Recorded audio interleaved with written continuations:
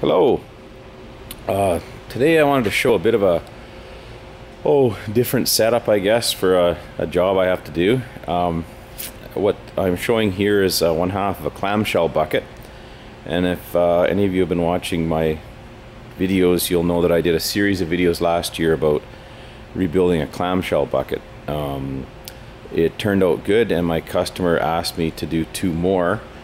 So I've completed two frames and two sets of pins, and now they've given me one of their older clamshell buckets, and my job is to disassemble it and install the two bucket halves and the operating cylinder on my new frames that I made.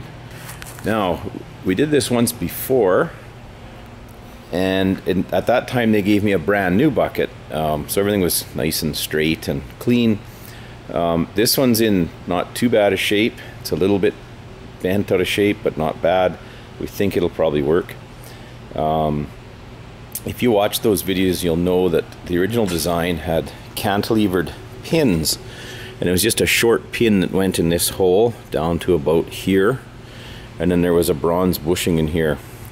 And what they did, and it was kind of a neat idea, they welded, you can see here that you can see right through, it's hollow, but what they did was they welded a round piece of steel in there, which I refer to as a grease down. And the idea was you put the pin in, and there was a grease nipple in the pin. You pump the grease through the center, it goes past the pin, hits the grease dam, fills that cavity up, and then the only way it can get out is to squeeze back out between the pin and the bronze bushing. So it was a good setup, but because my new design, you can see there I have one piece pins that pass through the whole length, requires the removal of the grease dams. Now on the first one we did, I got my father-in-law to just cut them out with a torch, and he was able to do that on this one as well.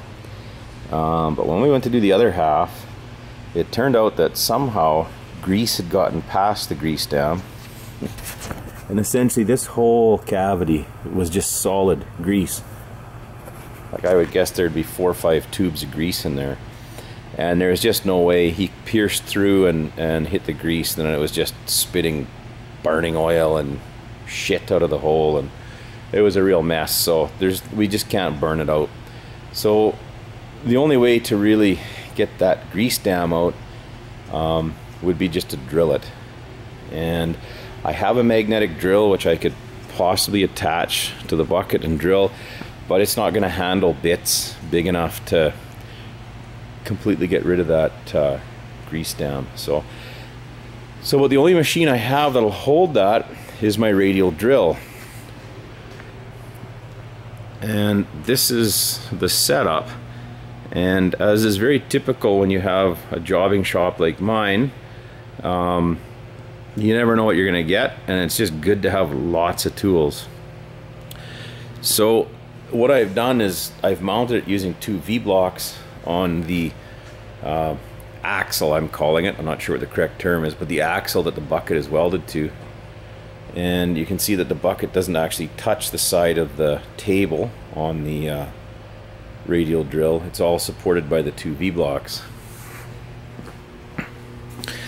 If any of you have watched my earlier videos, you may recognize these V-blocks. I made those to hold a large boring bar on my large lathe. This is the first time I've used them for anything other than that, and they turned out pretty good. They got lots of surface area, so they're easy to mount on the table.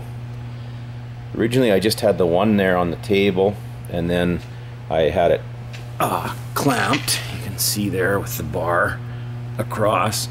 And then my plan was to put a jack out here to support the weight. But it was still pretty flimsy, and I was worried that when I went to drill this out, it would just vibrate a lot. So I thought about it for a while, and then I kind of came up with this idea of using my 246 blocks as a spacer and putting the second V block on top then just clamping the whole thing down, and it stiffened it up quite a bit. I won't know till I actually go to drill the hole, but it's definitely a lot stiffer than the single V-block. The major problem I had with the upper V-block was this gusset. For one thing, the block that I made for this won't even fit. The threaded rods won't stick out past to put a nut on. But secondly, it's going to just touch on here and want to dive down and bend these down. So I came up with this, just using a strap clamp and a block here as a heel block, and just clamping here, and it seems to be working. Nothing's like, it's pretty rigid, and so now I just have to drill out. I don't know if that's going to show up very well. Drill out the grease dam, and then flip it around and drill out the other one.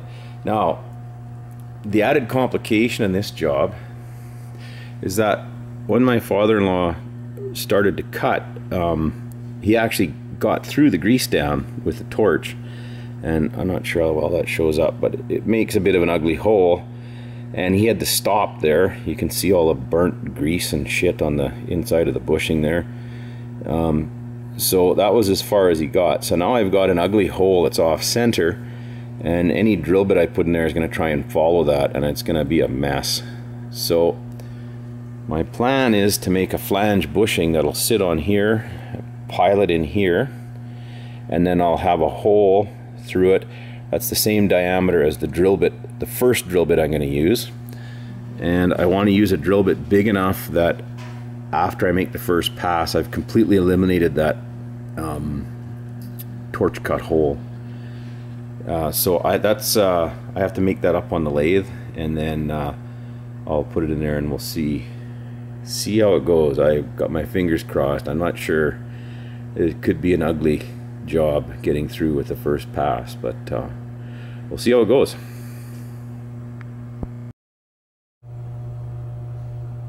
Well, I'm at the point now where I can try drilling this out. I've made bushing to guide the drill. I'm going to use a 1.5 inch drill bit, and I'm just going to go very slow with a low feed rate and see what happens.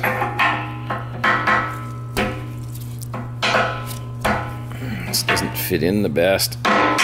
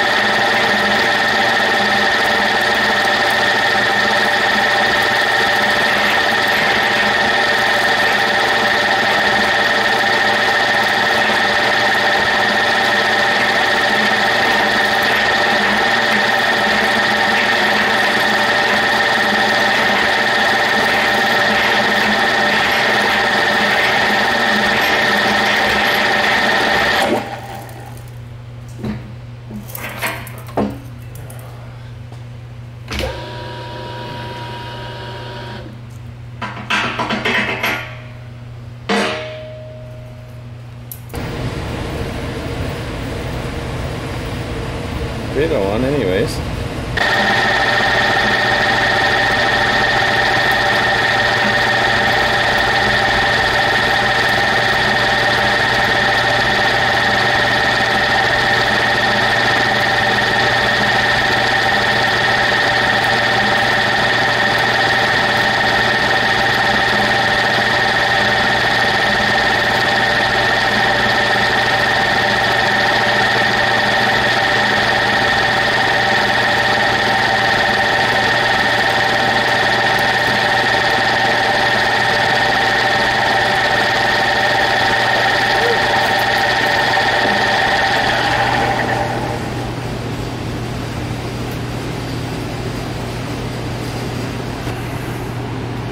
Considering the crappy torch cut hole that had to just cut through, the ends of that drill are in pretty good shape.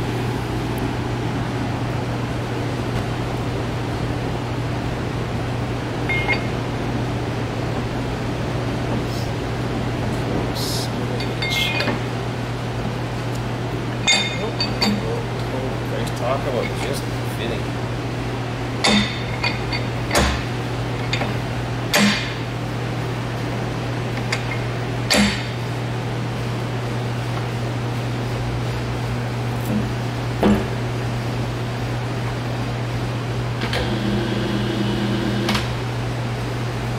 This is 1 and 30 seconds, which is the largest bit I have on a number 4. I have a 4 to 5 extension socket that lets me put number 5 Morse taper bits in this drill, but it adds too much length and it won't fit. So the biggest bit I have is 2 inches, so it's not much of a gain.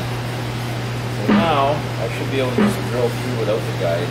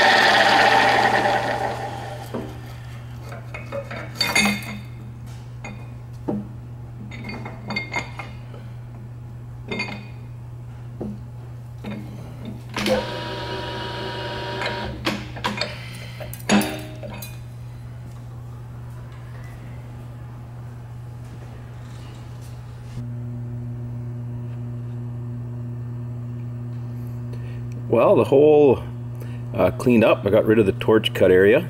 It turned out not too bad. My plan was to put the boring head in and just keep opening that up until it was bigger than the pin that has to pass through there. That's going to be pretty slow work. And I realized that if I just flip it over and drill the other side the same, I can push all this grease out, which I have to do anyways, and then I'll just get my father-in-law to burn the rest of this out, just like he did on the other half. And that should be a hell of a lot quicker. So anyways, that ends the machining on this part of the bucket. Thanks for watching.